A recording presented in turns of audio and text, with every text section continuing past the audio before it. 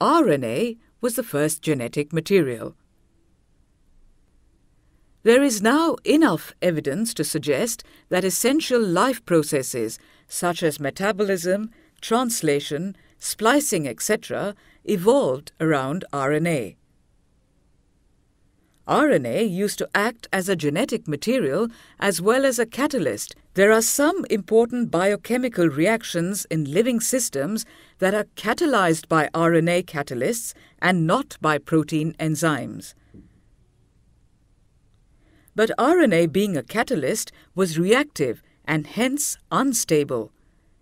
Therefore, DNA has evolved from RNA with chemical modifications that make it more stable. DNA, being double-stranded and having complementary strands, further resists changes by evolving a process of repair.